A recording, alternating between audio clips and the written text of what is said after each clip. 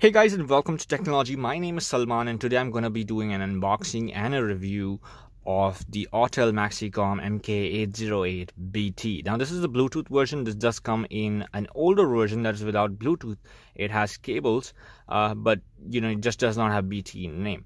Now this particular one is something that I would call a professional entry-level car scanner. Now why would I say professional entry-level? Because Autel does offer a variety of other car scanners as well, which is more expensive and can do much more detailed jobs than this particular one can do.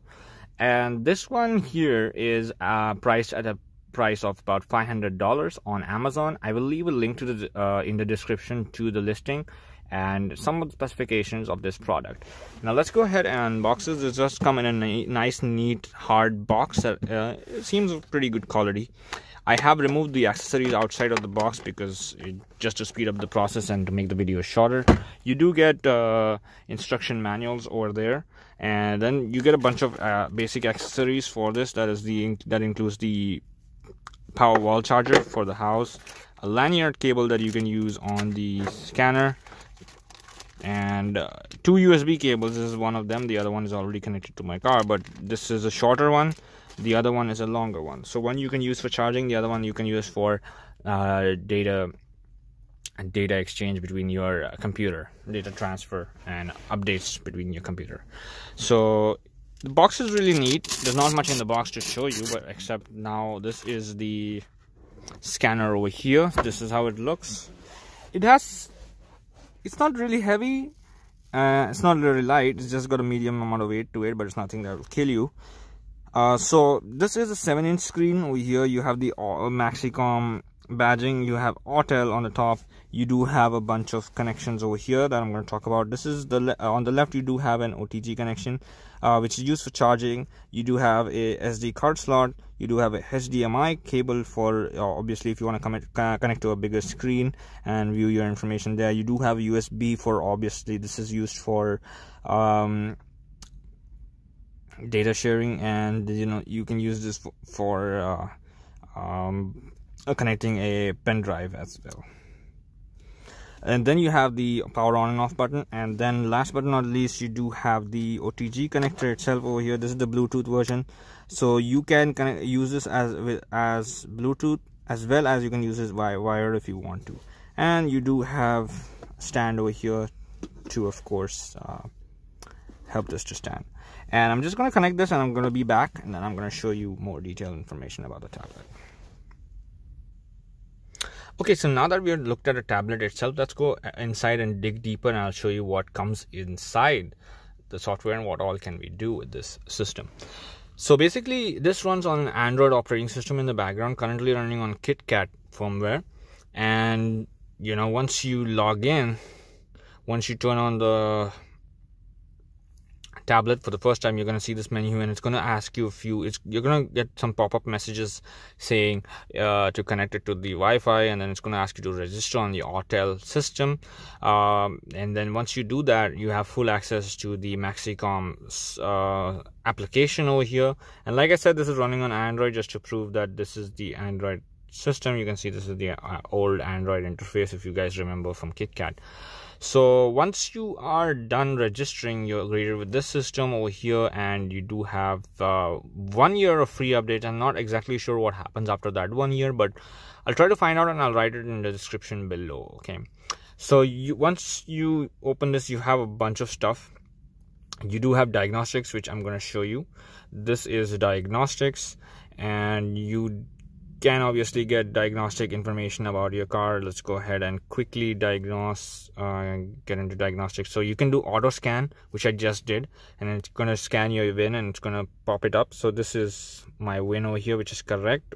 If you can just make sure it's correct and then click OK, it's going to go ahead and dig deeper. It sometimes takes a little bit of time, but not much. And my particular car is Japanese, made in Japan actually.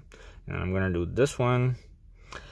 So it's going to go ahead and scan all the systems on board, whatever systems are available. The current car I'm using is an FJ Cruiser. It's not very tech savvy. It's not very tech loaded. So, you don't have a lot of technology in there, so it does not have that many sensors and all that stuff. It's pretty basic, and that's how I like it. So another thing I'd like to talk about while this loads is that I did feel that the tablet is fairly responsive and it's good. It functions well and it's not slow or anything, you know, despite running on KitKat and all that. It runs decently well and there's no lag or anything as of now.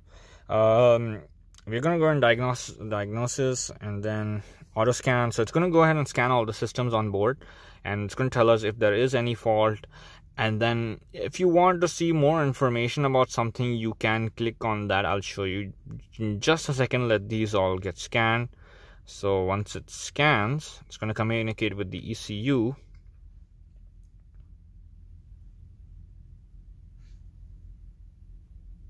So it's going to say pass, no fault, because there's no fault in the system.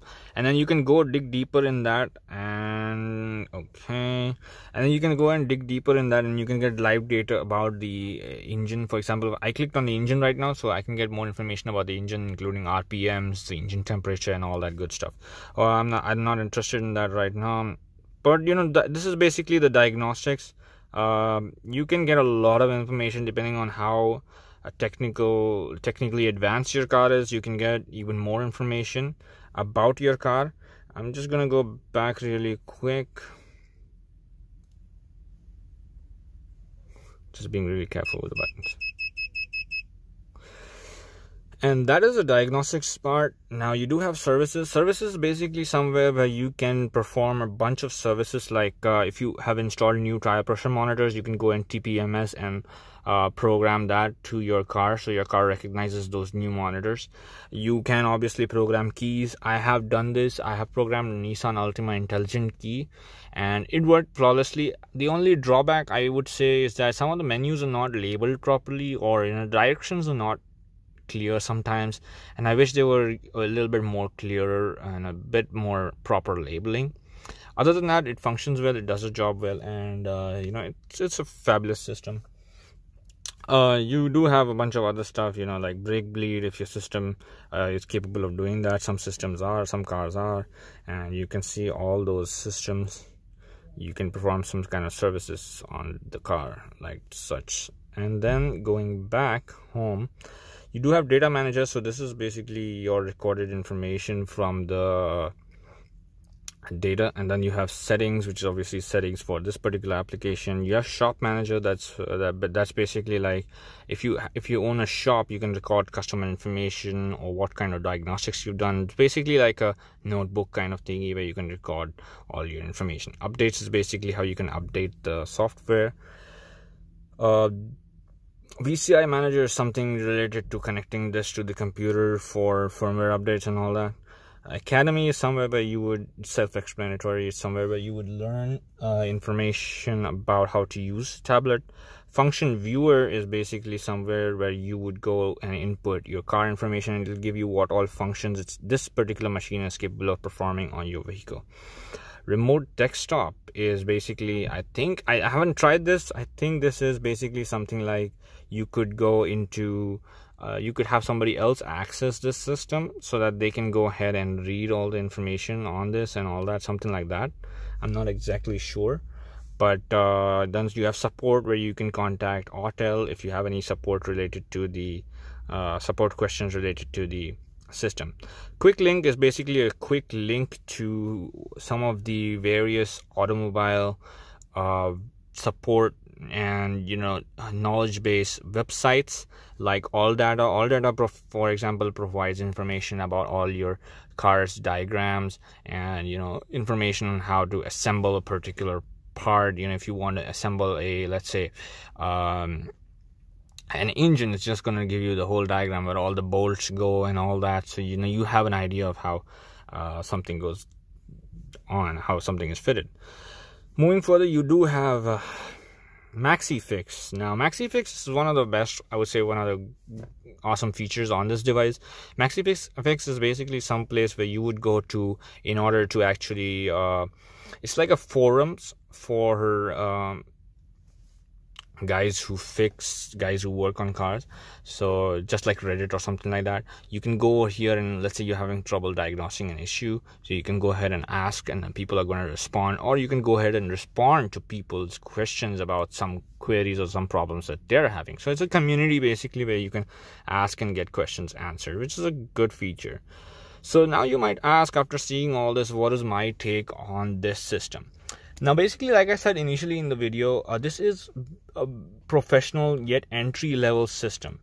It has a lot of features that you would need. So if you're basically a novice, you're basically just starting up with being a mechanic or working on cars or whatever, you work on cars on your own, or you would like a more professional system, this is something that you would want to get started with, rather than spend $2,000 or $5,000, whatever it might be, to get a more professional system.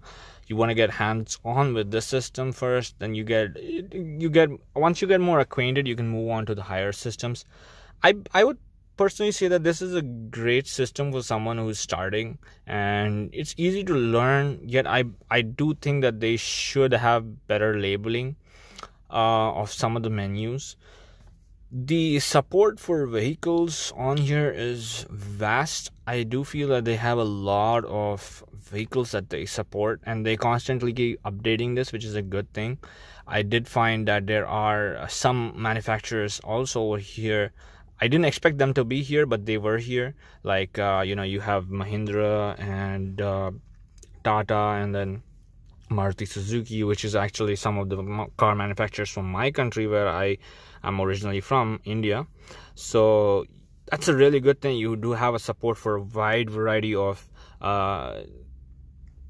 manufacturers, wide variety of cars. I'm not sure exactly how they would work with those cars, but I'm pretty sure it'll work really well, and it would recognize the car's computer really well.